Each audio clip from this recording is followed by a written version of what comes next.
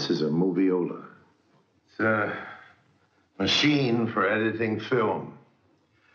But you know, when we say that we're editing or cutting a film, we aren't really saying enough. Movies aren't just made on the set. A lot of the actual making happens right here. So a Moviola like this is very nearly as important as a camera. Here, films are salvaged, saved sometimes from disaster or savaged out of existence. This is the last stop on the long road between the dream in a filmmaker's head and the public to whom that dream is addressed. Carlyle said that almost everything examined deeply enough will turn out to be musical. Of course, this is profoundly true of motion pictures. The pictures have movement, the movies move, and then there's the movement from one picture to another. There's a rhythmic structuring to that. There's counterpoint, harmony, and dissonance. A film is never right until it's right musically.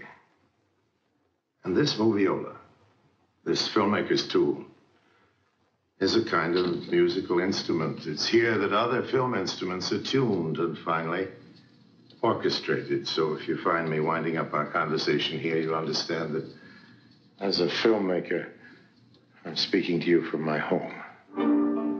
This is to be a conversation, certainly not anything so formal as a lecture. And what we're going to talk about is Othello, Shakespeare's play, and the film I made of it.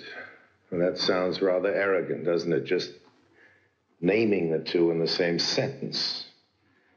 Truth is, of course, that by any real standard of worth, comparison is not merely impossible, it's absurd.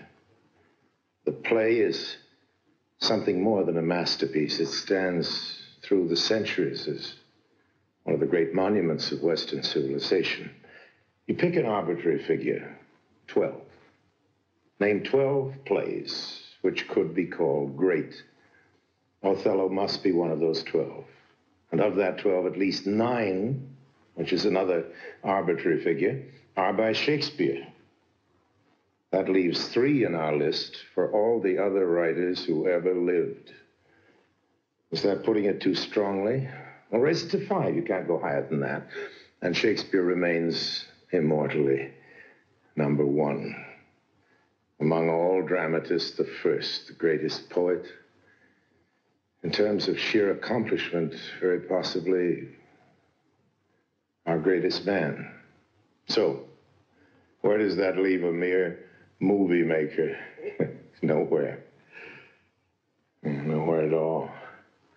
Unless we leave out all comparisons and consider that my Othello, based upon, adapted from, and inspired by William Shakespeare's tragedy, has some little right to be considered on whatever merit it may presume to have as a movie. As a movie. And yet, if merits there be, this is not at all the conversation, or am I the conversationalist to treat with them? Don't imagine for a moment that I'm pretending to be modest. It's just my fixed conviction that critical opinions about one's own work should be left to others. Is my movie Othello good or bad, flawless or flawed, a masterpiece or a mess?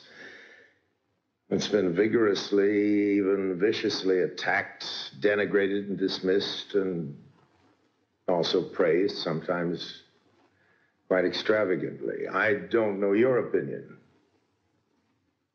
And I won't tell you mine. I can't help the movie by telling you it's good, and if I think it's bad, if I really do, I'd better not say so. Why? Because this movie is still being shown in theaters after almost 30 years. People are still going to see it, and I'll admit to feeling quite happy about that. Good or bad, there's still some kind of life in it, which is the reason I'd be sorry, and I guess pretty foolish, to do anything to kill it. Kill that life. And the fact that I've been asked to talk to you about it after all this time imposes upon me, I guess, a certain guarded respect for the subject. So, what I'll do is to tell you what I can. How the picture came to be made, for instance. I can tell you about that and how it was made. To put it mildly, that was quite an adventure. It led us, before we were done, to many strange and rather wonderful places in the world, into and out of more than one disaster. There were moments of sheer desperation, and there was much delight. Escaping, therefore, from auto-criticism by means of autobiography, I will, to quote the Moor himself, a round, unvarnished tale deliver. Well, how to begin the tale? Where shall we begin? You might say it all began in Rome, in a Roman film studio with a Roman film producer named Scalera, who owned the studio. He wasn't going to own it for very much longer, but if anybody else knew about it, nobody bothered to tell me. Now, in those early post-war years in the Italian motion picture industry, Commendatore Scalera was still very much Mr. Big. He came on the set, he looked at me and said, "Deviamo fare Othello." We've got to make Othello. I saw no reason to argue. As an actor, since my very earliest days, when I first charted an optimistic course I hope would take me to some of the great roles in dramatic literature, Othello's always been among the highest of those aspirations. But why did Scalera suggest that I should do Othello? Well, he loved opera. He was an opera buff, and he'd made a lot of opera movies, made a lot of money making those movies. And when he saw me, made up as I was for the role of Count Cagliostro in a gypsy makeup with curly hair and a big gold earring, he was thinking Verdi and not Shakespeare, and he naturally said, "Othello. Let's make Othello." But why did it happen in Rome? I didn't even want to be in Rome. I wanted to be in Paris. It was the wrong place and the wrong movie. I had been planning to do Cyrano de Bergerac. Now, there's a romantic part for you. But he has a nose. He can disguise himself under the funny nose. I was going to make Cyrano. I'd been working with Trauner on it for months in Paris, when suddenly Corda, who was our producer, came to me and said, "My dear fellow, I need dollars. I want to sell it to America." And he did. Joe Ferrer played it and got the Academy Award. And that's the end of that story. Cagliostro was supposedly commercial. It wasn't. It was supposed to make me rich. It didn't. It was a result of a letdown, but well, here's an irony. I've been talking quite a bit, too much, perhaps, about myself as an actor. It's because, as you've seen, it was primarily as an actor, rather than as a filmmaker, that I came to do Othello in the first place. But if that movie is still being seen, if it is indeed still worth talking about at all, it's not, I must admit, primarily because of what I contributed to it as an actor. I was just reading a book on the subject of my Othello, preparing for this conversation with you this afternoon, and it quoted Eric Bentley, who said that I don't act, I'm just photographed. Those are the kind of things you never forget. So maybe I was just being photographed in Othello after all that actor's thinking and after all that nonsensical actor's ambition. It means it's high time for a word or two about Othello as a film. Now, I won't venture into the territory of the critics. I promised I wasn't going to, but staying safely on my own side of the fence, what I can offer is a hint or two of what I was thinking of in terms of cinematic style and substance, or less pompously, what kind of film it was that I set out to make. What was thematic, what was planned, and what was accidental. In Olivier's Othello, which was a cinematic record of the stage production, its core was the shocking spectacle of a man reverting to savagery, eaten up by jealousy, until he murders the woman he loves. My film, by contrast, tried to depict a whole world in collapse.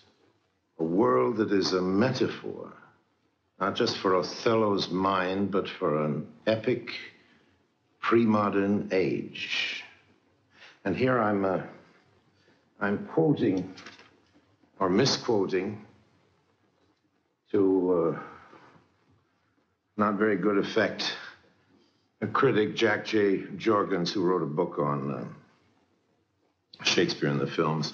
I'm very grateful to him for what he said. I'm going to leave out the good things and the bad ones.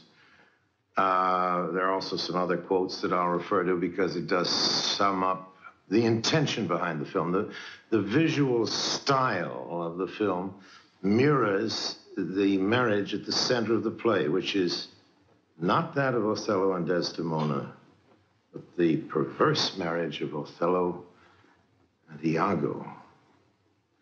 Part of the cinematic language is born of Othello's romantic, and here we come to that word, his romantic and his heroic nature, which we embody, I attempted to, and here it says that I did, by vast spaces, monumental buildings, the sky, sea, and rocks, the brute fortress. And these walls, these vaults and corridors echo and repeat and reflect and multiply like so many mirrors the eloquence of Shakespeare's tragedy. At least that's the intention. Now, the grandeur and simplicity are the moors, the dizzying camera movements, the tortured compositions, the grotesque shadows and insane distortions. They're Iago, for he is the agent of chaos. In Shakespeare's verbal terms, Iago's masterpiece is to reduce Othello's lyricism to bursts of confused logic, shattered syntax, obsessive repetitions, and unconscious puns. Lie with her, lie on her. We say lie on her when they belie her, lie on her, zoons, and so on. I can't quote it exactly right, but it's a total disintegration.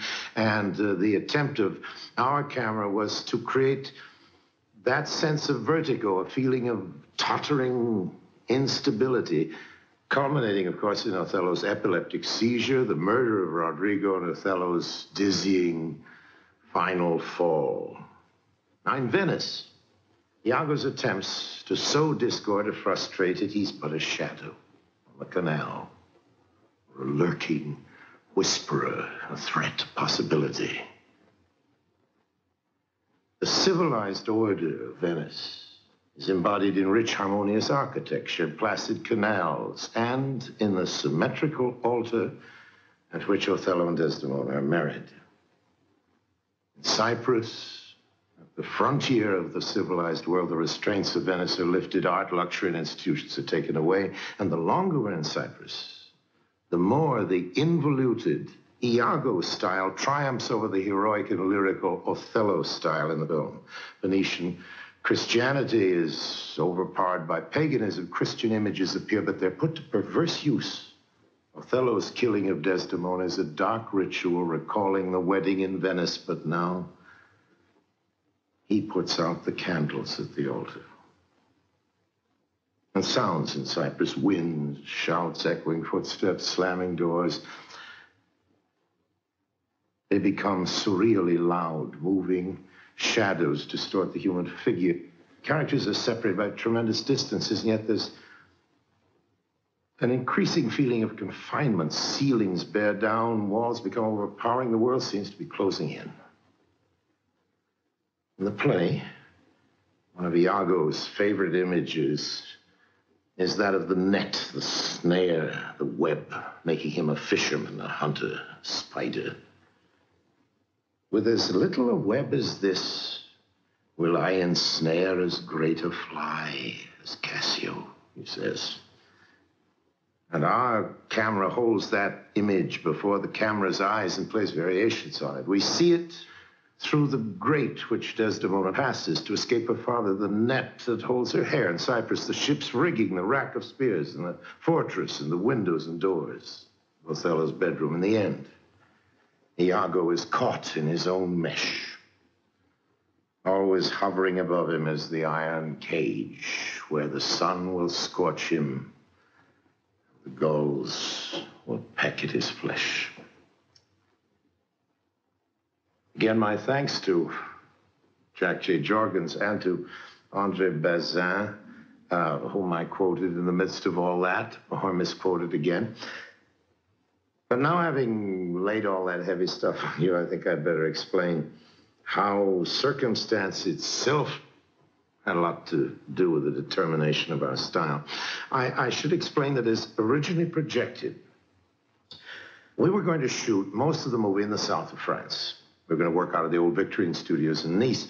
This was the choice of the art director, my dear friend, Alexander Trauner. Now, you know, only a few true artists have emerged from or worked in that profession. Men like George Vakovich, Cameron Menzies, Vincent Corder, and Trauner is at the very least their peer.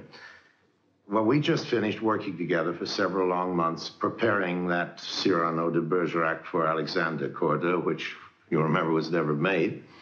And we were working in various museums in Paris, especially in the fascinating Carnival of Ballet. And Paris was Trauner's city. Once you've turned your back on Budapest, the good old days, I guess there wasn't any choice. Anyway, like many another Hungarian, Trauner was in love with France, and I really do think that's why we were there. Why not? Anyway, it's why I found myself rehearsing a cast of English actors in the Bois de Boulogne. That's why we were going to build the island of Cyprus on the Côte d'Azur. And why shouldn't we, after all? Cyprus, as Trauner painted it, was a grimly handsome fortress of a place starkly poised between Veneto and Byzantium, and for our movie, much more right than anything real which might still be standing in this century. I say as he painted it because that's what he did. None of the usual architectural renderings, no mere colored sketches. Trauner painted. He made pictures. Picasso was not frequently an enthusiast for the work of lesser mortals, spoke very highly of those paintings. I heard him. So everyone, of course, was very happy and pleased about shooting in the south of France. And this was not to have been only for the Cypriot part of the story, but for Venice, too. And you can see why. If for 3/4 of our film, we were to inhabit an invented world rather than a series of real locations, then our version of reality would have been merely mocked by those famous and familiar old stones of Venice. There could be no stylistic integrity unless Venice, too, would be a Venice by Trauner, a city totally undeveloped by the tourist industry. So what happened to all that? The answer is Commendatore Scalera is what happened, or rather what didn't.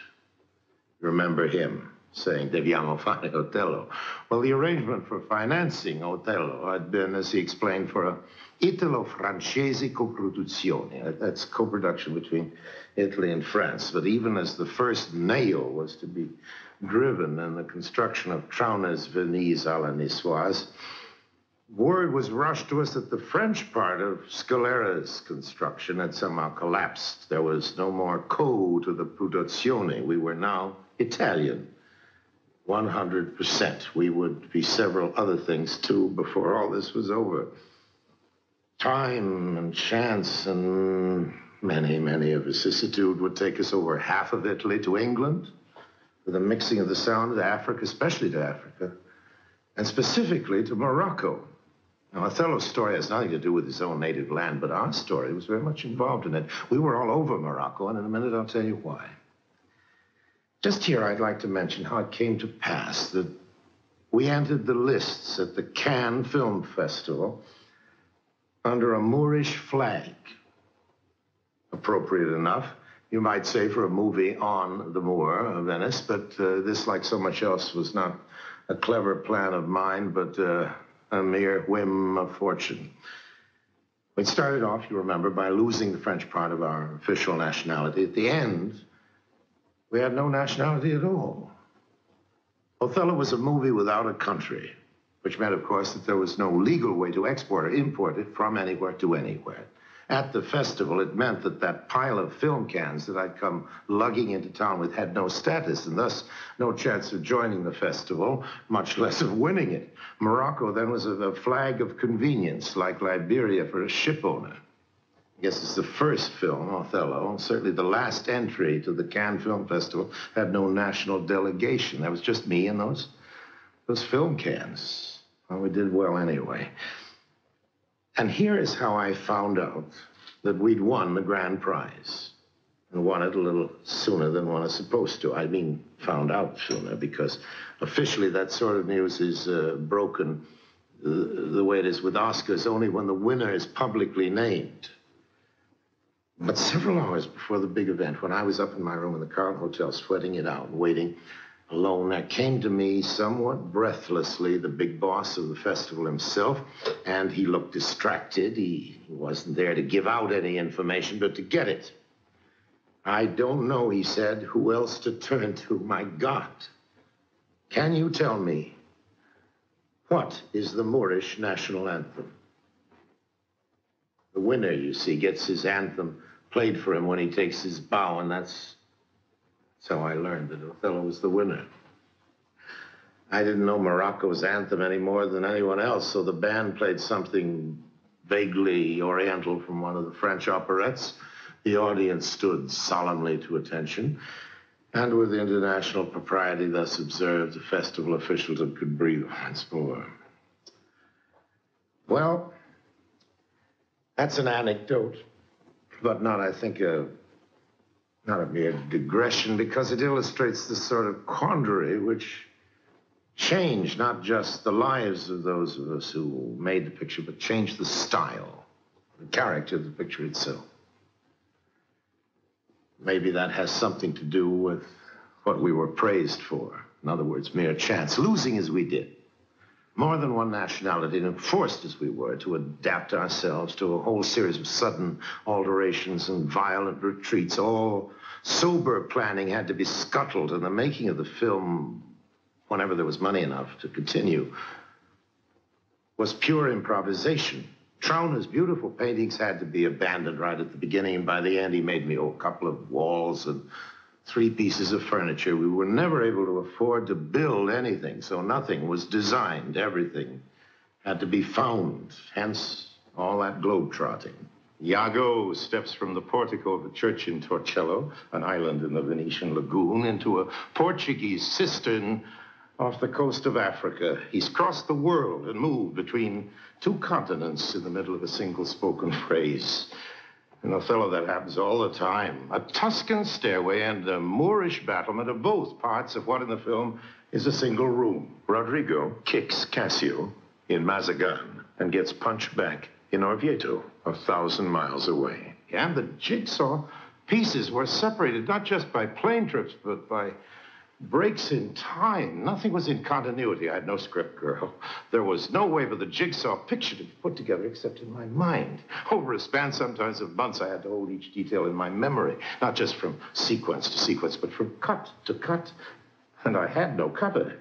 I had a whole series of cameramen because of the delays while I went searching for money or took on jobs to earn it. The cameramen themselves found work, so I'd be picking up in the middle of a scene, even a sentence, with a new cameraman who'd seen nothing of what we'd done before. Well, of course, all that was bound to affect the shape and form and stylistic substance of the film itself. Half a year of careful planning had to be thrown away and a whole new conception built up virtually overnight. I was already in rehearsal with the actors when the news reached us. You see, working together hard over all those months, we designed a physical production in such a way that the entire picture would have been photographed in a relatively small number of camera setups. A whole scene, sometimes several scenes, would have been played without a single cut. But that method of shooting absolutely requires the full resources of the movie studio. You need sets that break invisibly apart to allow for camera movement. You need, well, I go into it all. Enough to say that everything that sort of filming calls for belongs to the discipline and technology of the sound studio. But don't think I'm speaking against real locations. Oh, stone is better than cardboard. And our new real locations were just fine, as far as they went. Let me tell you about the Turkish baths. Of course, I don't need to be told that there's no Turkish bath in Shakespeare, but there is in Micheal MacLiammoir's fascinating book on the subject of our making the movie, which is called Put Money in Thy Purse. A quotation from the play, and very apt indeed it is, and very funny the book is. It tells a lot of our troubles, and it tells, for one thing, how it happened that we found ourselves at the beginning of shooting, that is, in the fascinating city of Mogador on the coast of Africa, the Atlantic coast. Why were we there? We were there because, as I told you, we had to have real locations. And the best one we could find for Cyprus was naturally not Cyprus, movies being what they were. It was Mogador, way down there, with a marvelous long battlement on which a lot of important material was photographed. But when we got to Mogador, with our large Italian crew, it was an enormous one, under the distinguished Anchisi Brizzi, one of the greatest of Italian cameramen, and heaven knows how many people. There must have been 35 or 36 of them, and our full complement of actors. There we were in Mogador, arrived by plane, checked into our modest lodgings, and they were indeed very modest, because that's all there was in those days in that town, and started to wait. We waited for our costumes, and they didn't come. Why didn't they come? They didn't come because, as it turned out, the Commendatore Scalera was broke. Mr. Big of the Italian movie industry had gone bankrupt while we were in a plane on our way from Paris to Mogador. We found that out after a while, and we had no costumes. We had a lot of actors. We had an enormous crew, and obviously, the thing to do was somehow to make the movie. Well, I had a little money, so I could keep us going for a week or two. In the meantime, some people scuttled around Europe looking for ways to sell portions of the movie to Cyprus or Venice, or more likely Japan or Turkey or something, and get a few $1,000s advance. While that kind of frantic operation was going on, hoping to get more money, hoping to be able to put money in our purse and to be able to continue the movie.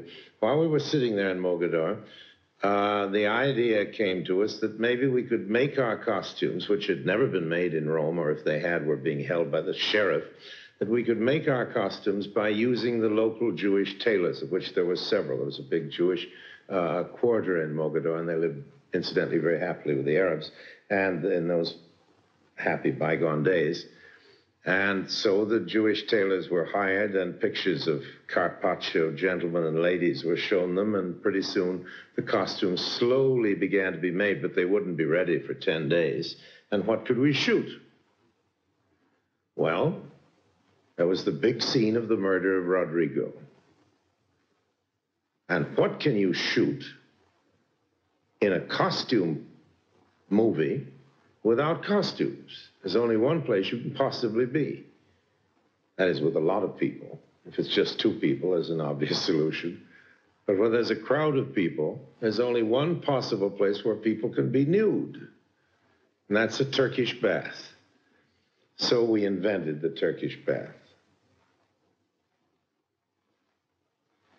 No reason why not. There were Turkish baths then, rather more than there are now. And all we had to do was put towels around the heads of our characters and photograph them from the waist up. And we borrowed a lot of incense from the local cathedral and filled up the Turkish bath with steam. And the Turkish bath itself wasn't a Turkish bath, it was a fish market. So to the sound of puffing incense and to the smell of decaying fish, we made that, it runs more than a reel and a half, that very involved and adventurous sequence of the murder of Rodrigo. After that, the costumes began to get ready, and we had a big army of people gathered, all in armor, and you can't see because of the way it's photographed, but all the armor is made out of sardine cans, hammered out and hung around necks, believe it or not. The banners were homemade, too. Everything was homemade. And anyway, we got going.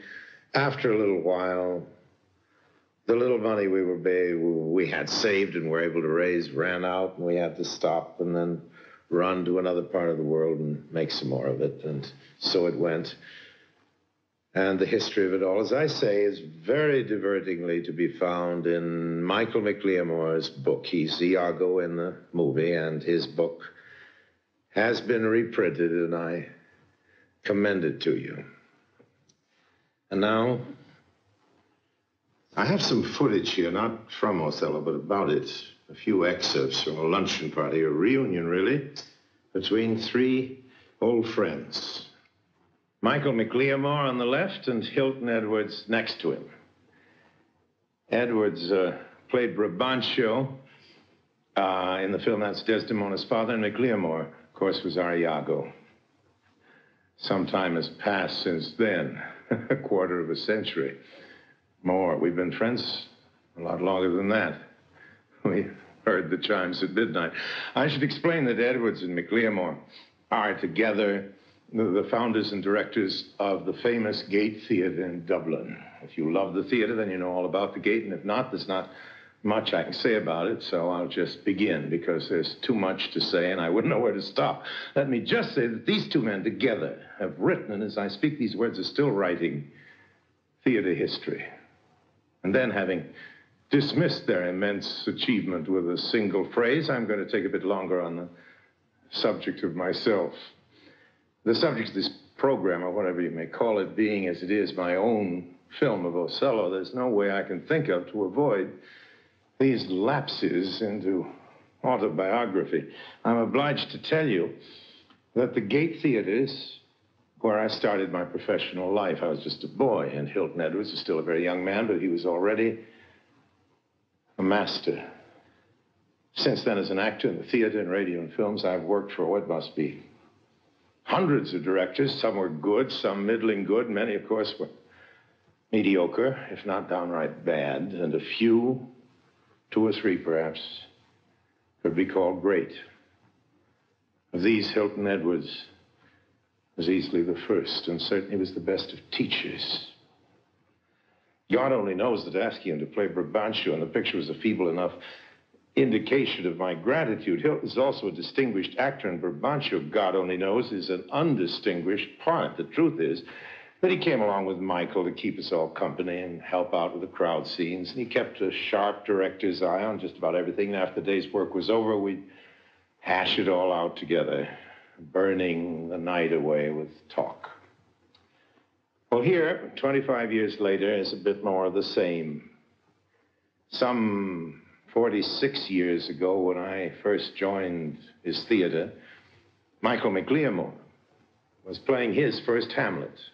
By general consensus, one of the finest in living memory, surely the best I've ever seen. He's played it often since. I once produced him in it in America, and he's played Iago since he did it in my film, and played it very differently. He's also played Othello, and that often and differently, and with Hilton Edwards as his Iago and his director. And I mention these things so you'll appreciate how well our 2 luncheon guests are equipped for this discussion. I also believe, you know, that every Shakespeare play, there was one sort of other theme, a sort of simpler one. And I have a feeling that in Othello, it was the question of the black man and the white woman, because although we know that the Moors were really Arabs. Yes, but they were blackamoors. Blackamoors. They were considered What fortune doth the thick lips owe, etc. To my mind, it was the black man in Shakespeare's mind and the white woman. That was the nub of the problem. But does Shakespeare give us the ordinary jealous husband? No. He gives us an extraordinary outsider. In other words, he gives us a foreigner, a glamorous and strange savage, however he's played, and there are 1,000 ways of playing him. You were too young and I was too old. Oh, no, I don't think you... you weren't too old. You weren't old at all. You weren't 28 years old, which is what Shakespeare says Iago is. But that doesn't matter at all. Othello. The age of Othello, I'll admit that's a fault of the film. It's a fault of my performance. I should have been older when I made the film, because I would have known more about the part, and I should have seemed older. I should have played it older. I think it's true that Othellos in general should play Othello as older than they usually do, because age is, first of all, it's indicated in the text, and secondly, it distances Othello and Desdemona, and anything that does that, age, race, or culture, any of those things are very, very important to the drama.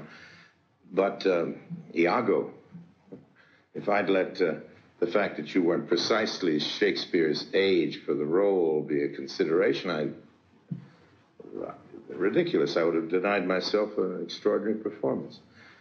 But no, that isn't flattery. It's the truth. But we come to Iago's character and the whole question of what does Coleridge call it, the motiveless malignancy of Iago. We played him. I had that idea of impotence. It was really not so much a key for the audience as a clue for our performance, a way to justify a certain reading of the role. And my idea was that he was impotent. Yes. There's nothing in the script to contradict your theory.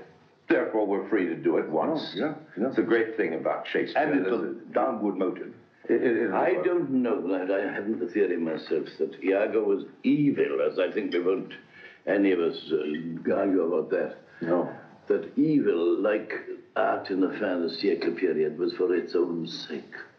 But there was an evil of, as we see when we see a cat catching a mouse, or a cat playing with a rabbit or something, or a snake. What looks evil to us and is not evil. It's not to them, it is quite natural. And that's what's so terrifying, and that's an interesting idea. In other words, you are saying that it is possible to have an unmotivated villain. We don't need Dr. Freud at all. There is such a thing as a natural villain. Love of evil. Yes, and a natural pleasure of delight. And all the efforts of the theorists, all the hair doctors who've written the books, and all the directors like myself who've tried to find reasons, are probably wasting their time because life presents us on every hand. I'm not quite happy about that. Yes, I think that although there's no question that there is... Don't be polite to us. Come right on. There's a feeling that there is a motiveless feeling of evil, but I've got a kind of feeling there's nothing without a motive. And in spite of what the scholars may say, I have great faith in that Shakespeare, having, as you say, your great instinct in acting is even greater than what you learn classically. I think that Shakespeare was a much more direct person, a simpler person than we knew, writing from his unconscious mind. And I think the theme of jealousy will support us through this argument. We have Othello being made jealous of Cassio. Now, what is he made jealous by? He's being made jealous by a jealous man. We have Iago, who is jealous of Othello, being in a superior position to him and being a black man, whereas he's a white Venetian. He's also jealous of Cassio, there's no question about that. Very well. Because Cassio, Cassio is given the superior position, and en route you see that he, in that awful night... On the voyage, on the night in Cyprus, he sees to it that Cassio is stripped of his lieutenancy. Yes. So To me, the great thing is all the way through the play is the study of jealousy. How does that apply to Brabantio, the part you play? Oh, well, I think Brabantio is jealous that anybody should be loved by his daughter more than he is. I think this is the part of jealousy. In other words, you can support the theory. I think it really is the theme of the play. I think you can. For me, speaking, mind you, I'm not very subtle in these ways, and I think it's quite enough for me. I get an impression of a whole community here which is poisoned by a gnat sting or a bee sting, if you like, of jealousy into something in varying degrees to every one of them. And this is why I would say that, as you originally suggested, that if there was a main theme for the play of Othello, I think one would say that jealousy suffices to motivate all the action throughout the plays. Iago is the mystery of that play, but you know, they say many people I know who read their Shakespeare, and not fools and so on, and seen their Shakespeare, sometimes acted in their Shakespeare. So there's no such person as Iago. I have met him. Of course. 3 times in my life. I've met him. You're lucky to have only met him thrice. Yes. One real life Iago is enough in any one life. I guess we've all met several of them. But I guess we are all agreed, aren't we, that this noble play, this noble tragedy is essentially concerned with the most ignoble of all passions. Isn't that what jealousy is? The most humiliating, the most agonizing, and the most piteous. I think except self-pity, another despised. That isn't a passion, is it? It's a disease. It is the result of a passion. A result of a passion, yes. It's also more terrible now by being out of fashion. Do you really think that in this permissive age we're going to do away with jealousy? I don't think so. But why do we laugh at jealousy? Do we? I don't. No, I don't either, but people do. Ah, but who are people? The public. Those are harsh words, sir. Thank God for them. Thank God for them, but we don't think as they do, or we wouldn't be up on the stage painting our face and pretending we were somebody else. It's the hurt hen we're not. It's the hurt hen that everybody else is. It's that longing to be somebody else that drives us on the stage. Of course it does. Or it's the cockerel with the dragging plumes that everybody else has been dying to avenge himself upon. He sees the plumes dragged in the mud and they all come down on him like that. That's the part of their laughing at jealousy. There, but for the grace of God go I. You don't laugh at jealousy. Oh, no. No, I don't even laugh at seasickness. I regard jealousy as the seasickness of passion. Much as I dislike to admit the feeling of jealousy being not a comic reaction in my mind, but a tragic one, it's an awful thing to say that when I think of women being jealous, I am so curiously less moved. I'm ashamed of this and don't understand. Never been treated as a tragic subject in literature, has it? No. In dramatic woman? literature. I don't think so. No, I would say that the reason for that is that all dramatic literature that we know about has been written under patriarchal and male-dominated societies. For males. For males, in which the final decision in all matters belongs to the male. What can be the problem of a woman if she is jealous or not, since she is owned? So therefore I should be sympathetic with the public's attitude at laughing at the cuckold. I'm not sympathetic. Because the public is partly female, and the public sees the essential comedy in the situation of jealousy. Because of other females? Yes, and because women, when they are jealous, and we just asked one now in between takes what she would think, and she said, yes, I would be jealous, but I would translate it immediately into hate. Hatred. You see, but Othello is a do perfect male type. Yes.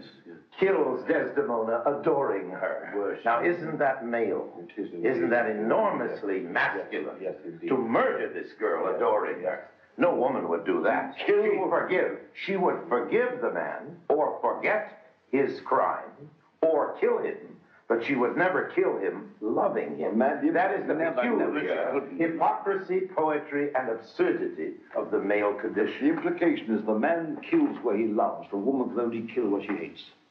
Remember this, it seems off the beat. Maybe it is, I don't know. Close it. Go on. But Jean Cocteau said, whereas the blind man is a tragic figure on the stage, the deaf man is a comic one. You know, that Oedipus, Yes. tragic. How wonderful. Is funny. And there's no difference. But you meet a blind man and meet a deaf man, and the deaf man is much more tragic in real life. Of course he is. He's cut away entirely. He can see everybody, and he can't communicate. He can't. It's the parable, isn't it? And that is right. It's lovely point. It proves the point very well. It shows that the point of absurdity, which is the difference between comedy and tragedy and the question of jealousy and between the woman and the man's attitude, is in itself without any logic whatever. Because as long as the woman is any form of slave, her role in drama is always going to be very limited. I'm not speaking about whether she should have it or not. Yeah, yeah. And I'm not coming on as woman. Yet all the best parts in plays about lovers, great lovers, Tristan and Isolde, Romeo and Juliet, whatever you like, it is the woman's part. Why? Because there's nothing more fascinating to play than the slave. It gets more sympathy with the audience who are all innately slave fearful. Because it's a most depressing physical, basic reason for that, because the man is responsible for the pleasure in physical lovemaking. Yeah. She is not. Yeah. He is responsible. And He can't do his it. failure is the tragedy, comic and otherwise. Never heard. But does she There's not- nothing funny about a woman failing. I was thinking of Othello's own view of what made him jealous in Desdemona, though she was as innocent as the day, but he was poisoned by Iago, right? He must have been poisoned by more than Iago. He was poisoned by his overwhelming passion for the beauty and purity of this girl. They were both inseparable from his mind. And he denies the fact that he's going to be made jealous by these little drops of minor poison that Iago's dropping into him. And he says, "'Tis not to make me jealous to say my wife is fair, feeds well, loves company, sings, plays, and dances well." Tell a character about that. "Where virtue is, these are more virtuous." And then he gets this nightmare again that she's in Cassio's arms. Haven't you put your finger on the whole thing? That we are dealing with a Puritan. Over and over again, Othello speaks of her virtue. The fact that she's fair, all the rest of it is secondary. It's her virtue, and that's very much a Puritan preoccupation, isn't it? And Shakespeare understood that preoccupation. He was anything but a Puritan, but he understood them. After all, other people had closed his theater eventually, but I don't mean to say that Othello was one of those fellows in a funny hat, but the Puritan idea, the Puritan strain runs through the English character from early days, long before the Puritan ascendancy, and that kind of Englishness is in the Moor's character, that preoccupation with purity as an abstract idea. Another thing he can't forgive her is what the 19th century theatre always forgot in her. Desdemona, who is one of the most interesting characters to me, strangely, in the whole wonderful, terrible play, is that she is not the little pious, obedient dreep that she was conceived of in the 19th century, particularly. Not at all. She's anything but a Venetian girl who would walk out with a Negro and marry him. Oh, no. Certainly, Desdemona's no cringing blonde. She's not a born loser. And if she dies a loser, it's no fault of hers. But, hey, just a little quibble here. We've been returning constantly to the idea that jealousy is the central theme of the play. But isn't there another nuance and perhaps something else entirely close to but different? What about envy? But don't you think there's perhaps is a distinction? But to me, there is a great distinction. And that what Iago feels, for example, for Othello is envy of his position. Envy of his position. It's Othello who was tortured by jealousy. Yes. So envy is what? Isn't envy something you wish you could have, and jealousy something you fear you are losing? Also, I think I heard you express it once as saying that envy was the desire of having, and jealousy was the pain of losing. Or fear of the fear of losing. Because you could be jealous for no reason. And yet the curious thing is, I suppose you lose it the minute. Maybe one loses something the minute one is jealous, even though there is no infidelity. I think there is certainly... Isn't that perhaps the moral, in a certain use a terrible word of Othello? Could be there's the ignoble feeling about being envious, but there's not the same terrible heart-rending humility as there is in jealousy. That awful feeling... Demeaning. That feeling, humiliating. It lowers one to the, well, I think Rochefoucauld says it somewhere or other, that lots of times he's pointed about the most humiliating of all the feelings. This utter feeling of self-unworthiness, a feeling of inadequacy, almost failure.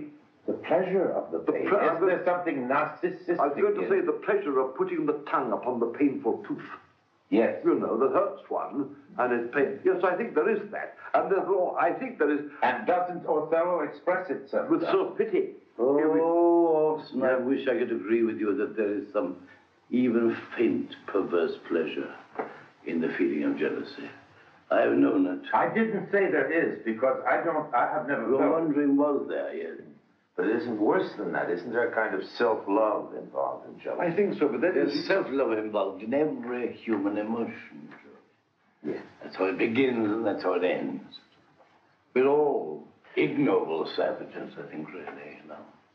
And whether we're black or white or Moorish or MacLiammóir or Spanish or Venetian or whatever it is, self-love is the beginning and the end of the human tragedy, I think.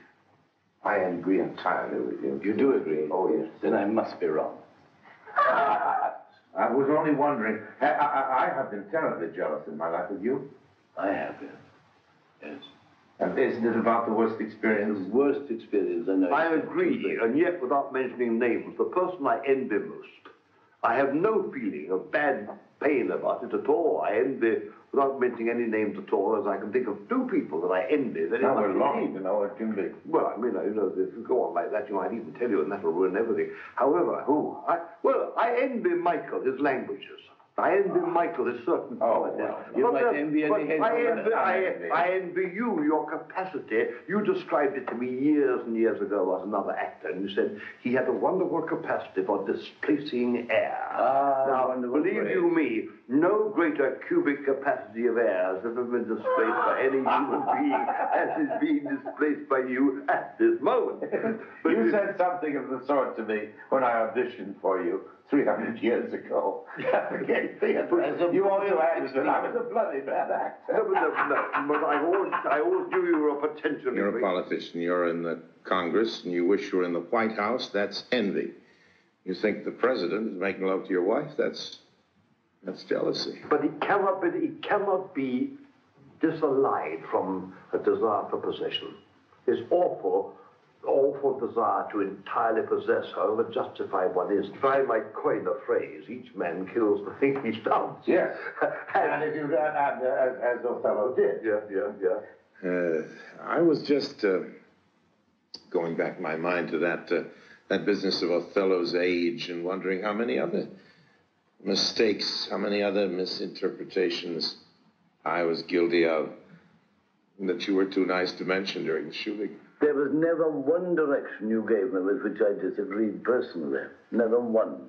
Well, that's bad. Never one single one except take the cloak and go. Oh, yes. I think I better explain. That's a family joke. There was a scene in which you were supposed to take up your cloak and, yes, and go. And I disagreed passionately. And what? I wanted to make the most of that. Well, yes, whatever I wanted to simplify the action or the business or whatever it was, to eliminate superfluous decoration, I just repeated that privately famous line. Will you take the cloak and go? That's all you have to do, you said. Which you did eventually, and very nicely, too. Let's drink to that. Well, here, our luncheon party comes to an end. We didn't run out of food or wine. We certainly didn't run out of talk. We just ran out of film. Why, I wondered, does MacLiammoir say that Iago is a mystery? But what he means, I think, is that the Shakespeareans often call him that, and what worries them, I think what worries all of us, is the mystery of evil itself. You know, there's a tendency today to deny the existence of evil, not to believe in it, to call evil sickness. And you'll say, I suppose, that our notion of playing Iago as sexually impotent is a very modern sort of trick. Well, if it is a trick, I hope it isn't, at least we didn't impose it very heavily on the film itself.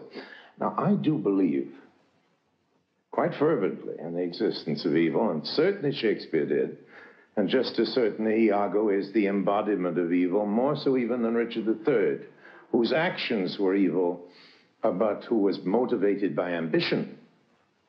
Iago has no ambition.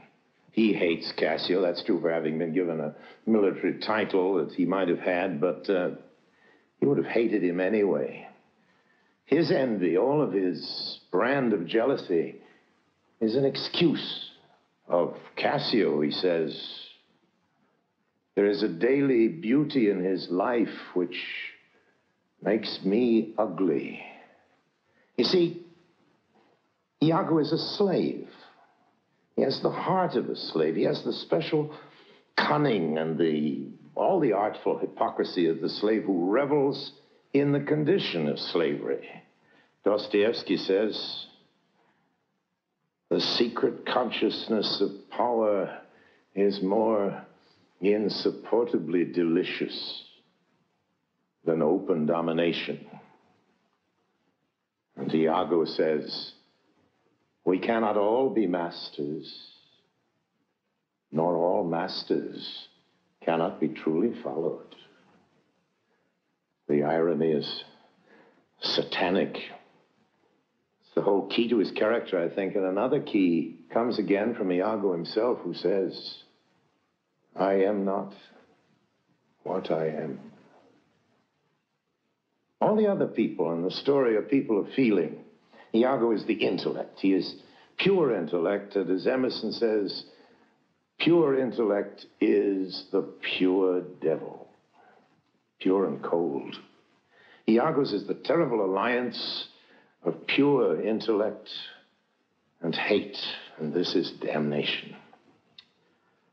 The worst of all hells in Dante's Inferno is the hell of ice. Iago, of course, is incapable of love. He's forever protesting his love for Othello, to Othello. And Othello believes him. He is, after all, honest Iago. Those words, honest Iago, are heard often. The word honest is heard even more often. Everybody speaks it in the play. Everybody describes Iago as honest. Desdemona does, Cassio does, Othello does, and Iago does interminably. Point is that Othello, believing Iago, believing him honest, believes his blameless wife is dishonest. It's a supreme irony. But I think it's easy enough to understand when you think about it. Desdemona, after all, comes from the gilded, pleasure-loving, luxurious world of Venetian aristocracy, about which Othello knows absolutely nothing, except that its morals are notoriously loose. He's a professional army man, after all, a stranger in the society of high-born, high-spirited noblewomen. He's married one of them. They've just married. Now, that point's very important. They're just married. He scarcely knows her at all. Indeed, he never comes to know her. She dies in his hands, a stranger. They're strangers to each other. But Othello knows, or thinks he knows, Iago very well. And before anything, remember, Iago is honest. His slandering of Desdemona is done with great subtlety. He has nothing apparently to gain by it. So there really isn't any reason to speak of Othello as some critics do, as childishly gullible. No, Desdemona, for Othello, is the bride in a romance, a dream. He scarcely had time to discover what's flesh and blood before Iago's poisons had begun to work and to turn the dream into a nightmare. And Iago is a trusted officer in Othello's command, remember, a companion under arms, a fellow soldier, a fellow male. And Othello is monumentally male, and his story is monumentally a male tragedy. Small wonder that the doubt falls where it usually does in life. Not on the slanderer, but on the innocent object of the slander. Oh, there is certainly a huge simplicity about Othello. But in trusting Iago, he does no more than anyone else in the story. They all trust him, as we've seen. No, the commander of the armed forces, the great Venetian Republic, is no stupid child. He is no Venetian sophisticated either, and I think he must feel something close to awe in his love for Desdemona, the senator's daughter, who fled from her palace in the dead of night to marry a black man. Black Othello, the outsider, the mercenary, the foreigner, and the older man must feel a certain insecurity when he contemplates this curious conquest of his. He has married her as if by a miracle, but can he keep her? Might she not turn away from him as suddenly as she ran away with him? And now, just for a moment, I'd like to quote from the play itself. Othello, alone with Iago, as he's first beginning to doubt, says, "I swear 'tis better to be much abused than but to know a little. What sense had I of her stolen hours of lust? I saw it not, thought it not. It harmed not me. I slept the next night well, fed well, was free and merry. I found not Cassio's kisses on her lips. By the world, I think my wife be honest, and think she is not.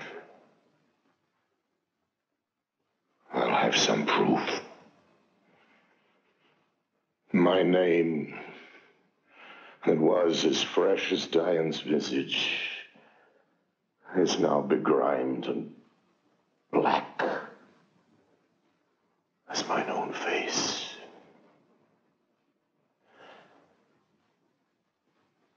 I would be satisfied." And Iago says, "How?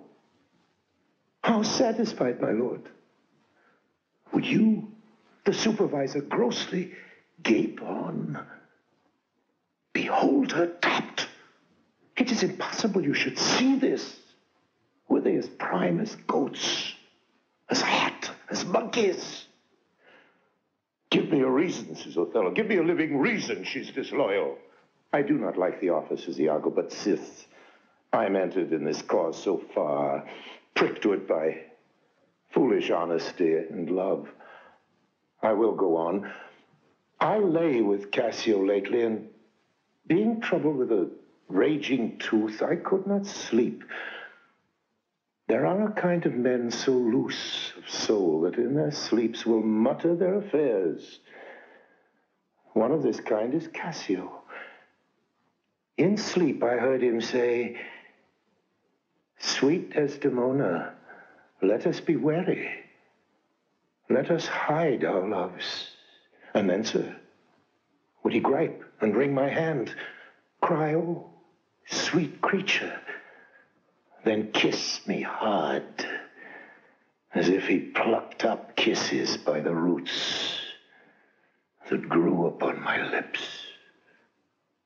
Laid his leg o'er my thigh, and sigh and kiss, and then cry, 'Cursed fate that gave thee to the Moor.'"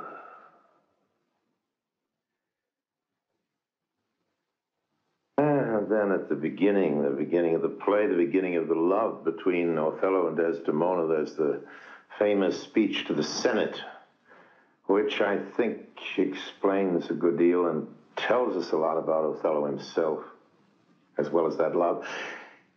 He's brought to the Senate, charged by Desdemona's father with the crime of having seduced Desdemona by magic spells. And this is what he says to the senators. "Most potent, grave and reverend signors, my very noble and approved good masters, that I have ta'en away this old man's daughter is most true. True, I have married her. The very head and front of my offending hath its extent no more. Rude am I in my speech, and little blessed with a soft phrase of peace. For since these arms of mine had 7 years' pith, till now some 9 moons wasted, they have used their dearest action in the tented field. And little of this great world can I speak, more than pertains to feats of broils and battles, and therefore little shall I grace my cause, speaking for myself. Yet by your gracious patience, I will a round, unvarnished tale deliver of my whole course of love. What drugs, what charms, what conjuration, and what mighty magic, for such proceeding am I charged withal. I won his daughter. Her father loved me, oft invited me, still questioned me, the story of my life, from year to year. The battles, sieges, fortune that I have passed, I ran it through, even from my boyish days, wherein I spoke of most disastrous chances, of moving accidents by flood and field, of hairbreadth escapes in the imminent deadly breach, of being taken by the insolent foe and sold to slavery, of my redemption thence, and portents in my travels history, wherein of antries vast and deserts idle, rough quarries, rocks, and hills whose heads touch heaven. It was my hint to speak. Such was my process. And of the cannibals that each other eat, the anthropophagi, and men whose heads do grow beneath their shoulders. These things to hear would Desdemona seriously incline. But still the house affairs would draw her thence. Whichever she could with haste dispatch, she'd come again, and with a greedy ear devour up my discourse, which I observing found good means to draw from her a prayer of earnest heart that I would all my pilgrimage dilate, whereof by parcels she had something heard, but not intentively. I did consent, and often did beguile her of her tears, when I did speak of some distressful stroke that my youth suffered. My story being done, she gave me for my pains a world of sighs. She swore a faith 'twas strange, 'twas passing strange, 'twas pitiful, 'twas wondrous pitiful. She wished she had not heard it, yet she wished that heaven had made her such a man. She thanked me, and she bade me, if I had a friend that loved her, I should but teach him how to tell my story, and that would woo her. Upon this hint I spoke. She loved me for the dangers I had passed, and I loved her, but she did pity them. That's the speech.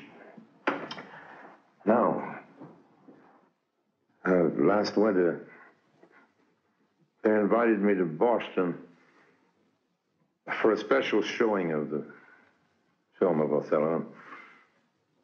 The audience stayed on after the screening. A movie has to have a great opening. It must command attention.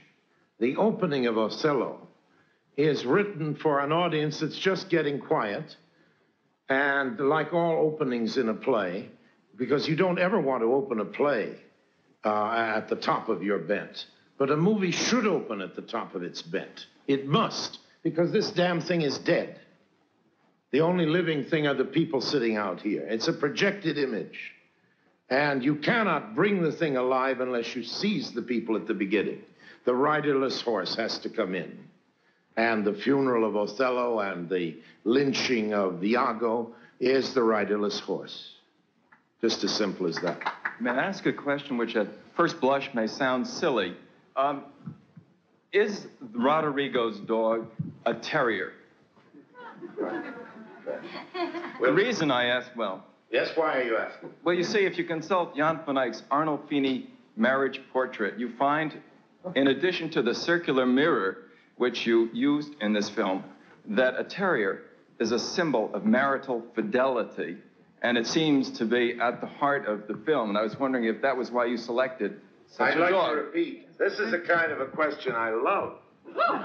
Because if I'd known about the question before, I would have been able to pretend that I had indeed used a terrier, because it is a classic symbol of marital infidelity. Since, fidelity, that's just what I've said. But since I didn't have notice of this question, I haven't got time to con you, and I'll have to tell you the truth. The terrier was not a terrier. It was a Tenerife, which is a very rare kind of dog, because it is the dog, the lap dog, used by the dandies in all the Carpaccio paintings. And Carpaccio was the source of the costumes and the general aesthetic of the movie. That's the answer to that one. I was wondering, sir, in Olivier's production of Othello, he seems to stress the vanity of the man much more than in your production. I was wondering if you would comment on that. Yes, but you see, Othello, the themes of Othello are set down for us by Shakespeare. And, of course, there is a difference in every Othello depending on who makes the film or the theatrical production, because there are so many ways of doing it. There isn't one right way of doing it. If I could make Othello again, first of all, as I say, I've done it in the theater since then, and I did it completely differently, as an actor as well as a director. We took an entirely new line on everything, because that's the great opportunity that you have the minute you have a great piece of material, like a Shakespearean play or any other thing of that kind. You are free to make almost anything you want of it. You could go so many directions and still be true to the essential job. Yes, sir. The motives of Iago in this production of Othello seem somewhat straightforward, to be largely envy. But in some of your other movies, specifically Lady from Shanghai, the motives of Elsa Bannister seem much more obscure. Nobody ever works in a big organization, whether it's military or business or theatrical or anything else, without running into a few Iagos. Now, there are all kinds of ways of doing it. When Olivier did Iago with Richardson years ago, they did it as a homosexual relationship. And when Othello, played by Richardson, then fell into his fit, Iago kissed him passionately on the lips. I don't know how that worked, but I know that they did it. And there are many different efforts. In the case of this film, I took the line that Iago was impotent, and that his malice was the malice of impotence. Something else. Sir. You took the set design from your Harlem Theater Company's stage... How do you know that? Because I taught a course on your films a few years ago. You used the set design from the Harlem Theater Company's staging of Haiti. Only the basic plan, Macbeth, not the set design. Just the basic You set plan. it in Haiti, right? And you eliminated the palm trees from the film set. It wasn't that simple. It wasn't that simple? No. Okay. No. Well, all right. I was just wondering why you chose to make that a one-shot experiment and never repeat the effort of making a film quickly, as you said, to inspire others to tackle difficult projects in a short amount of time. I don't know if you all heard that in the back. The point is that Macbeth, which was made in very short time, it was actually the actual principal photography was 19 days with 2 days more for inserts and things like that. So it was a real quickie. And the basic set had the same plan, which I had used in the black Macbeth, which I had done in Harlem in the theater some years before. It wasn't the same set, but it had the same basic plan because it worked before and we were in a great rush. And the question was, why have I not repeated the experiment of making quickly serious or difficult subjects like Shakespearean plays? And the answer is that I was gambling on Macbeth being a great success. The American critical press for Macbeth was very bad at the time. The European press was very good. When you've got the film shot and you're sitting in the editing room or wherever it is, you're putting all these little bits of film together, can you tell us, like, what is the question that's going through your mind as you select things? What particular questions for each scene makes you select one shot over another, or as you're having the camera pan through a room or something, you want to cut to somebody's expression or whatever? I have done a great deal of that editing while I am filming. I visualize the editing while I'm filming, and when I change that idea, it is a deliberate change. Between that which you preconceived before you shoot and that which you actually do after you shoot. The difference is bigger than I'd like to admit. Or will you admit? And I do admit, yes, the difference is pretty great because actors teach you so much. The scenery, the smell of a thing. You come on the set in the morning to do a scene, whether it's Othello or a modern story, whatever it might be.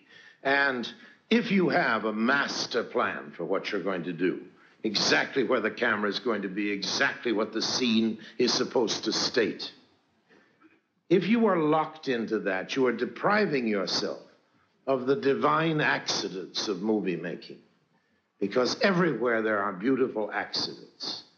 The actor says something in a different way than you ever dreamed it could be said. She looks differently. There's a smell in the air. There's a look that changes the whole resonance of what you expected.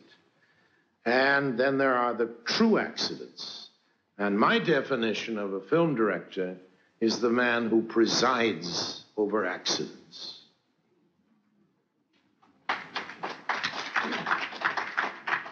But doesn't make them. I'm going to stop just here. Not only because our time is almost up, but because at this point in the discussion, the Boston film buffs veered away from the subject of Othello. If I've evaded any of their questions, or any of yours, it's not by design.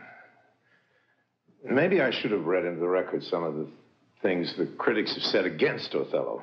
You might have found that informative. I would have found it depressing. And then I'm very much afraid that under the banner of fair play in the interest of what's called a balanced judgment, I couldn't have resisted reading you some of the good stuff as well. Anyway, it's an argument that still goes on and on. I've spared you both sides of it. I don't know if I was mistaken. Maybe an anthology of critical reviews might have been rewarding, but after all, this was supposed to be my voice on the subject, so that's what you've had. I've tried to be as candid as I can. You won't have expected me to be objective. I started by calling this a conversation, but I'm afraid what you've had mostly is a scrambled and disjointed series of notes. I've been coming at our subject from every conceivable direction of the compass, and there might have been a better shape to this if I'd relentlessly pursued a single theme, but that would have neglected all the other themes. I just don't know. Tried to say too much, I may have said too little. And now, of course, my film did not do justice to the play. It is my film and Shakespeare's play. No film, indeed, no stage production could ever do true justice to that play. No act ever did full justice to the part. And I ask myself now if I've done justice here in my own movie. Talking to you, I don't mean in the value I may sometimes rather coyly have placed upon it. I just mean this discussion. Let's try to sum it up. First, how the picture was made, that story. Well, you remember an Italian producer dreaming of Verdi's Othello and neglecting to mention that he was about to go into bankruptcy, stranded our whole company in a small town off the coast of Africa. And with a little money of my own, all I had, and absolutely no costumes whatsoever, we improvised our way for a while, and then had to stop for a while, and I had to go to work as an actor in other films to earn money enough to continue with my own, and that went on and repeated itself several times, and it meant that Othello was made, so to speak, on the installment plan. This and other circumstances did impose a method and a style of shooting which was contrary to what had been carefully planned. And for a description of the finished result, I've drawn tonight on a few of those critical appreciations which correspond fairly closely to my own ideas. Some thoughts on the interpretation have come from a couple of the leading actors with some additions of my own, all judgments having been avoided. I'll leave you with a confession. This hasn't been as easy as I could have wished. There are too many regrets. Too many things I wish I could have done over again. If it wasn't a memory, if it was a project for the future, talking about Othello would have been nothing but delight. Promises are more fun than explanations. With all my heart, I wish that I wasn't looking back on Othello, but looking forward to it. That Othello would be one hell of a picture.